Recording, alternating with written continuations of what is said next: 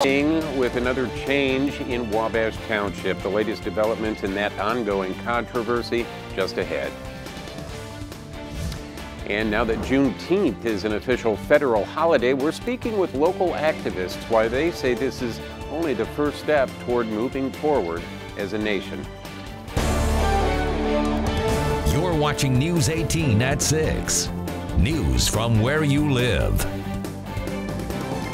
Good evening, I'm Jeff Smith. Samantha Tiki is off tonight. Thanks for joining us. We start tonight with weather because we've got a couple interesting and potentially dangerous topics. A lot of heat moving in, as well as some potential for severe weather. Chad?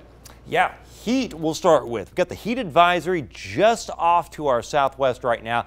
This will likely be expanded north and eastward by the National Weather Service with time. These are actually ozone alerts. You see in the gray here. We got an ozone alert for Howard County. That just means the air is dirty. If you've got asthma or prone to allergens, that alert is up until midnight for Howard County. Now this is where the heat is right now. This is the big hot upper ridge.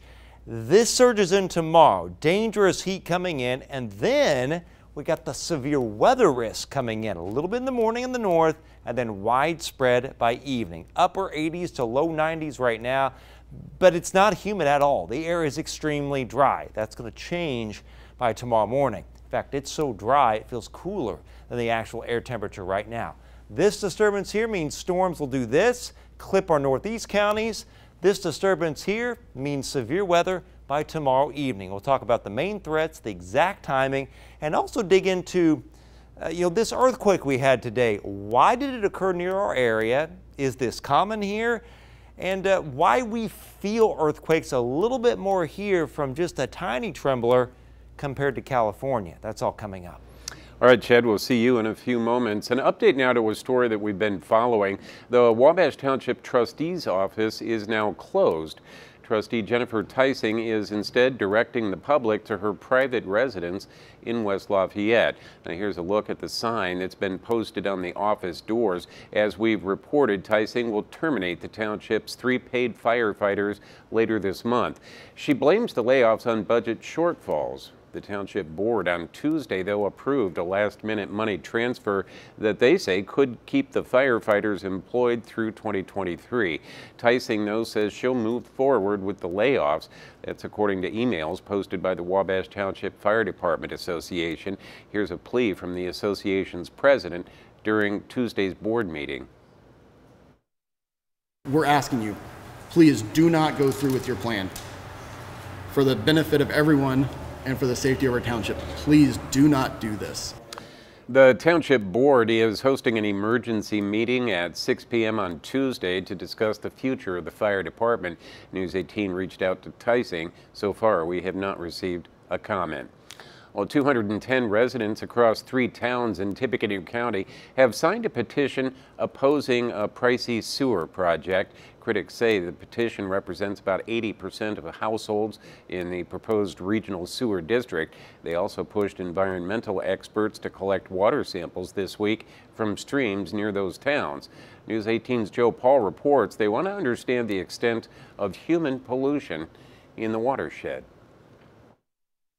John DeLong is leading a group of citizens who are in opposition to a $9 million sewer project in Buck Creek, Americus, and Colburn. The project would replace those towns' aging septic tanks with a new sewer system. And as we've previously reported, authorities say many of those tanks were draining directly into Buck Creek and many other watersheds in northeast Tippecanoe County.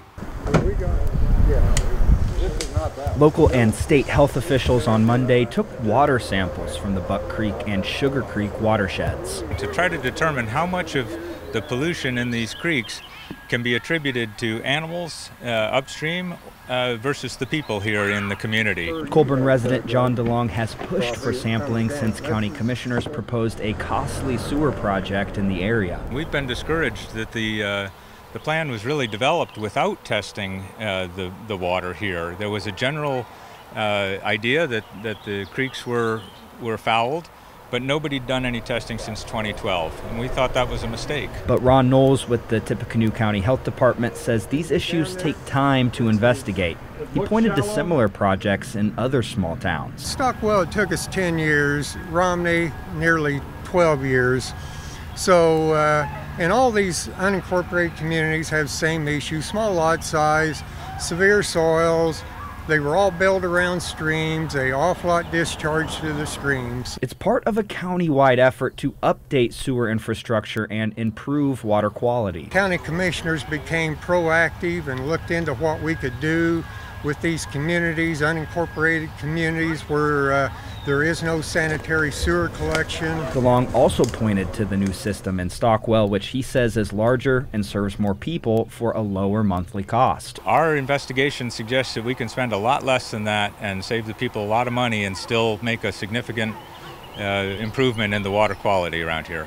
DeLong has met individually with county commissioners. He's asking them to pause this project for 180 days, and this group of citizens has also drafted an injunction for a temporary restraining order. They say they're ready to take this case to the courts if that's necessary. Reporting in Buck Creek, Joe Paul, News 18. IU Health is urging people to donate blood because of a nationwide shortage. Donations not keeping up with demand.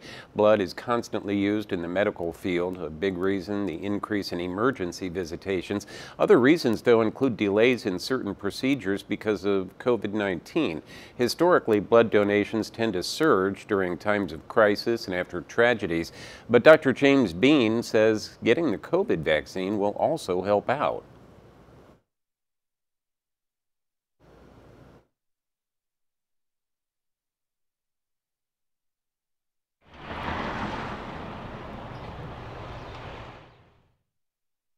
We still have a large number of people who are not vaccinated in our region, and that is going to continue to impact us. We're still seeing double-digit numbers of patients each day in our hospital with COVID.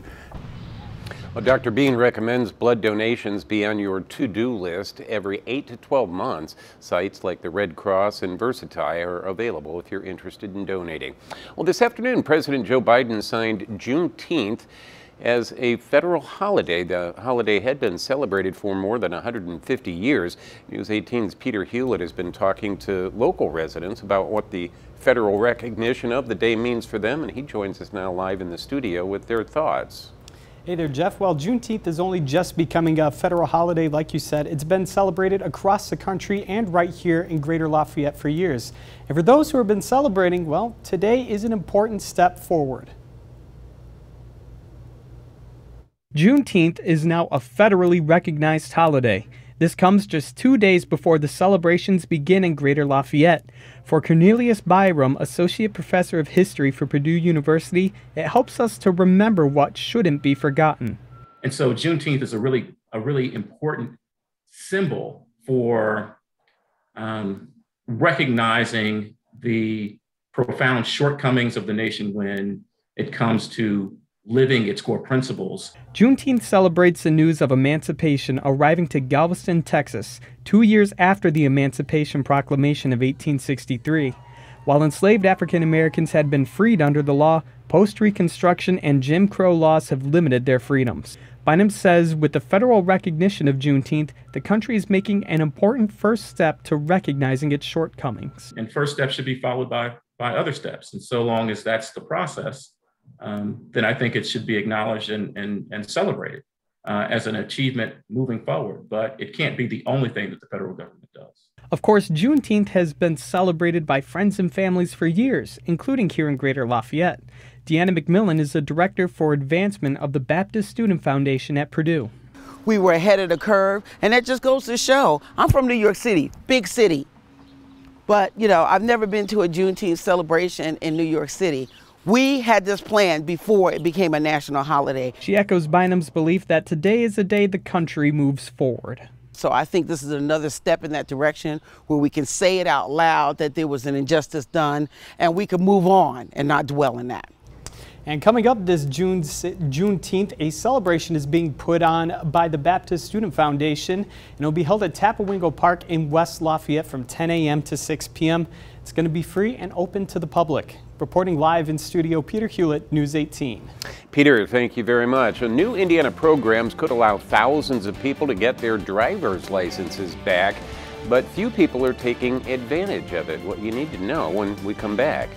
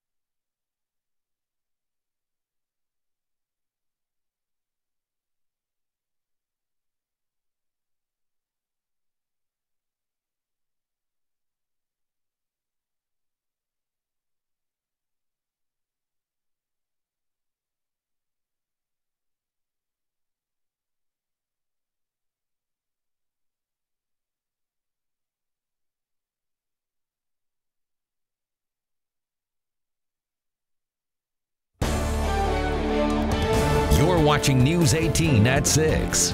News from where you live. Indeed, we had an earthquake today, 3.8 magnitude just outside of the viewing area. Here's Lafayette, here's Petersburg.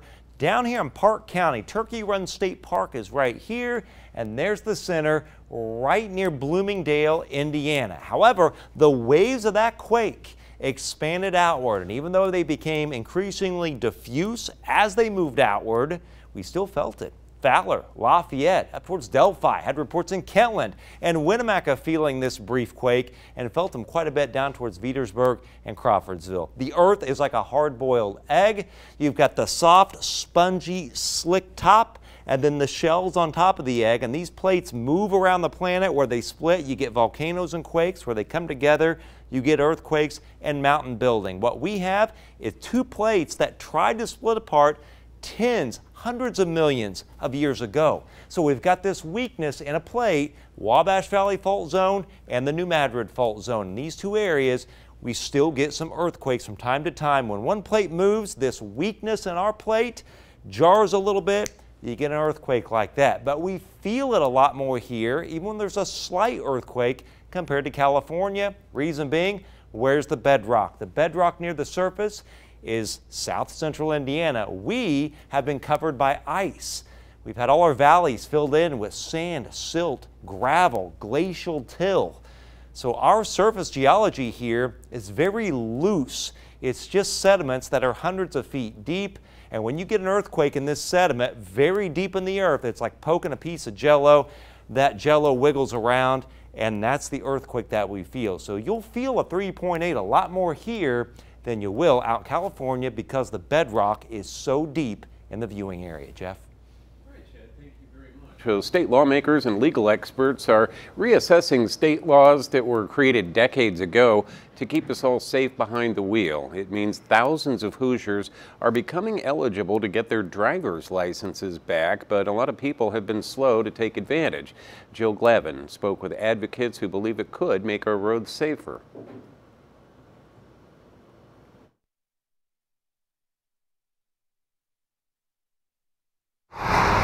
The data was kind of what we expected, but still kind of shocking.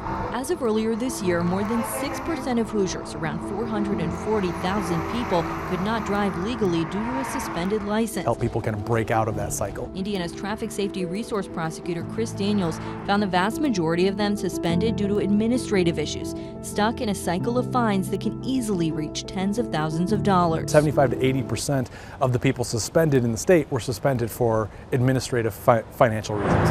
Last year, a law went into effect that was supposed to help by allowing people to petition a court to cut their outstanding fees in half. The law only applied in 2020, and I requested data from Indiana's court system and found out not many people took advantage of it. The data shows around 4,300 petitions for traffic amnesty filed last year.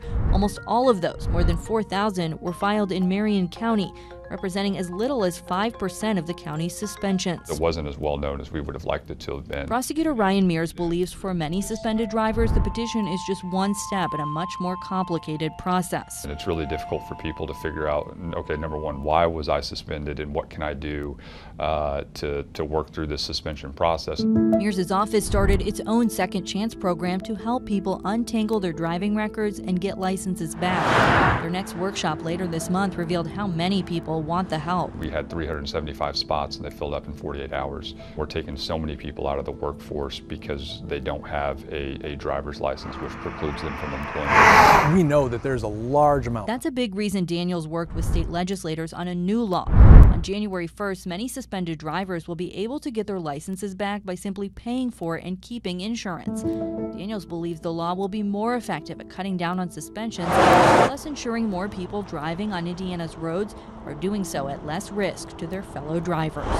We have a lot of people who otherwise are law-abiding citizens who want to follow the law, who want to do what they're supposed to do, but simply can't afford to. And that's not what the law was ever designed to do. Again, that was Jill Glavin reporting. Some drivers who filed petitions last year were able to get their licenses back when their fees were reduced. Courts would be able to consider those petitions again beginning on July 1st. A Precision 18 chief meteorologist Chad Evans, he is tracking that scorching heat and chances for thunderstorms ahead as well. He has a full look at our forecast coming up next.